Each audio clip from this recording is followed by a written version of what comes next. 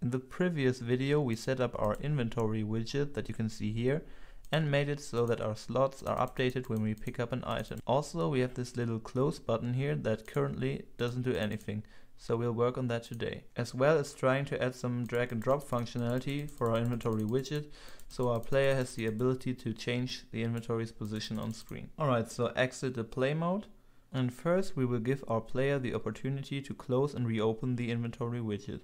So for that, go under Blueprints, and in your BP inventory we will create two new functions. The first one will be called Show Inventory, and the second one Hide Inventory.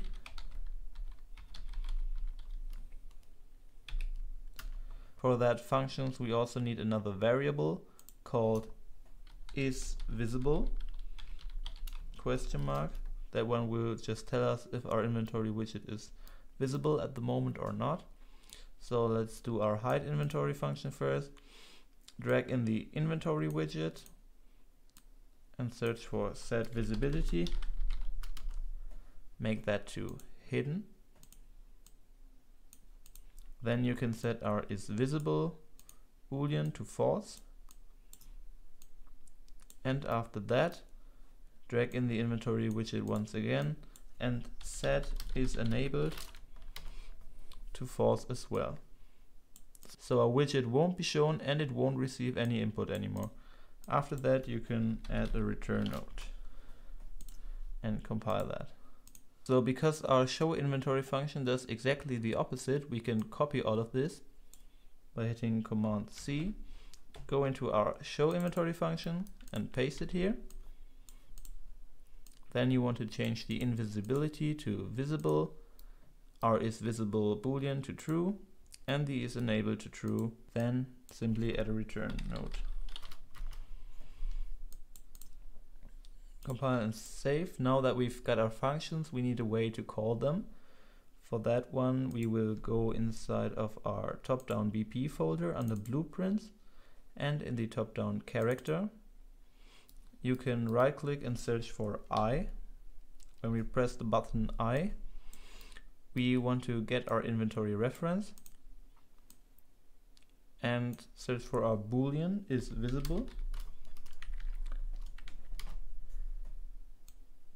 Now we'll need a branch so that if our inventory is visible, we will call our hide inventory function. And if it isn't, we will call our show inventory function.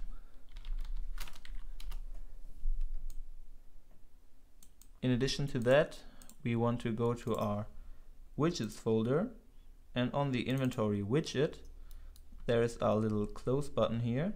Select that one, select the button, and scroll down to add an event for onClicked.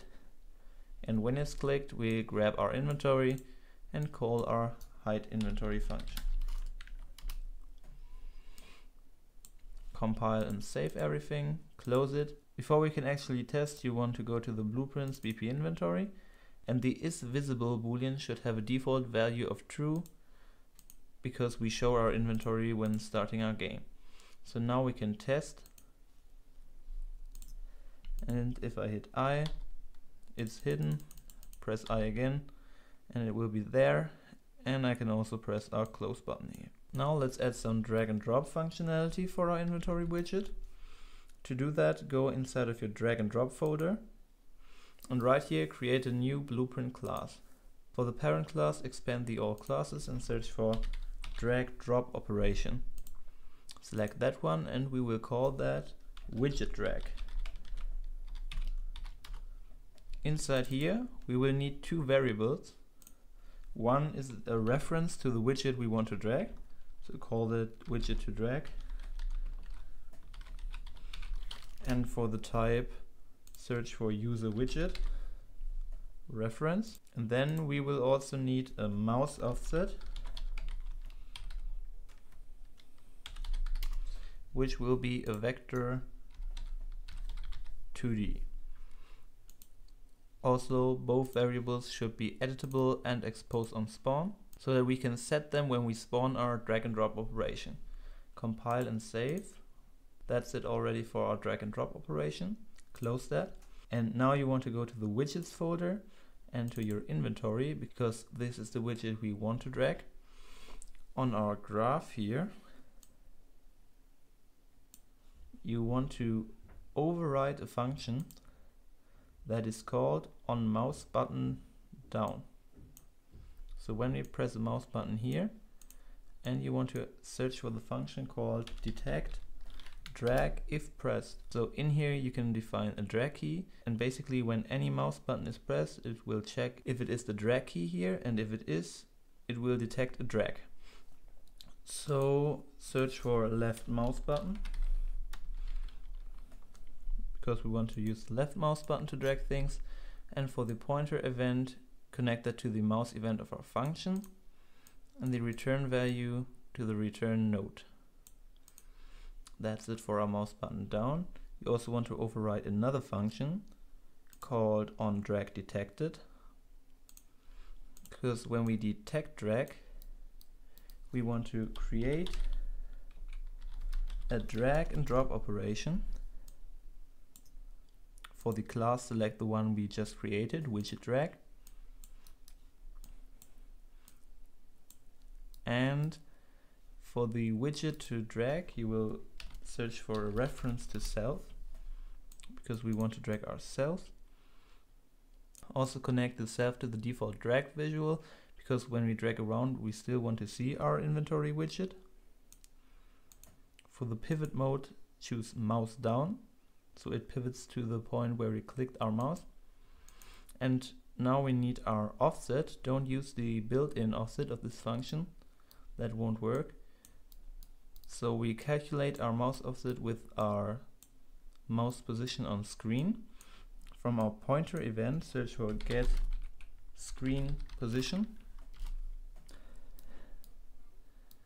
And the problem with that is that it's now in absolute coordinates. So we want to drag off the my geometry input here and search for absolute to local, and plug in the return value of our screen space position for the absolute coordinate, and the return value into our mouse offset. Now just connect the create widget drag to our return node and the return value to our operation. Compile and save. When we playtest now, you can see that I can drag around my inventory, but you see that there is still another one, and that is because in our inventory, when we create the drag and drop operation, we choose ourselves as default drag visual, and the default drag visual will automatically be added to the screen. So after we created that, we want to get a reference to ourselves and remove ourselves from the parent, which means basically hide the inventory. File and save. When we now play, you can see that I can drag around my inventory, but if I drop it somewhere, it will just be deleted.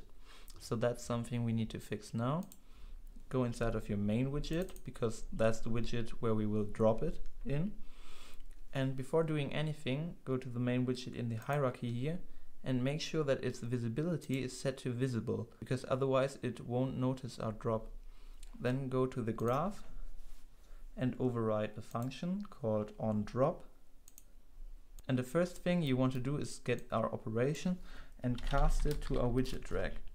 And that way we check if the operation that is dropped here is really our widget drag and not something else, because if it is something else, we don't want to do anything. So off of here, switch to return mode, and you can leave the return value as false. But if it is our widget drag, then off of it you can get the widget to drag, because now that will be added to the screen again. Add it to the screen, add it to the viewport, sorry, connect it, and we also want to set its new position. For that we will need to do some math, get our pointer event again and get our screen position. Like we did on the drag detected, convert it to local. So absolute to local. And off of it we want to subtract something. And that is the mouse offset of our drag operation. So the result of that will be our new position, and you can get the widget to drag here and set position in viewport to the new position. Also, don't check remove DPI scale, and after that you can go into the return node and check the return value. Now compile and save, and we should be able to test. I can grab our inventory and drop it here, and it will snap there and stay there. If I close it and reopen again, it will still be at the same position. Okay, that's it for this episode. In the next one we will probably extend our inventory functions so that we can split stacks, remove items or use items. See you then.